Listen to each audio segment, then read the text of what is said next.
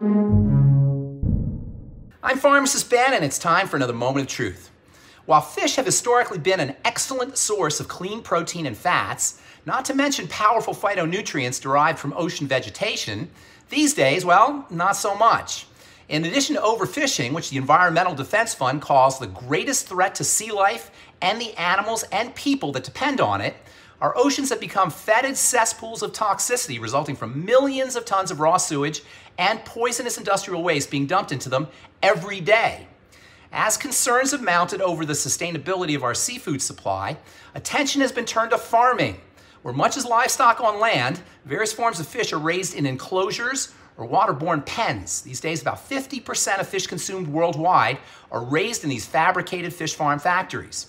And while hailed as a solution to the problem of toxicity and overfishing, in reality, these fish farm factories are far from benign and can cause serious problems with ecosystems and are notorious for introducing drugs, disease, and pollutants into aquaculture, waterways, and the food supply. The best way to eat fish these days is occasionally, maybe a couple times a week, and always rotate the types of fish you eat, which can reduce the risk of buildup of specific toxins. Keep in mind, the bigger the critters, the more likely the toxicity as poisons accumulate up the food chain.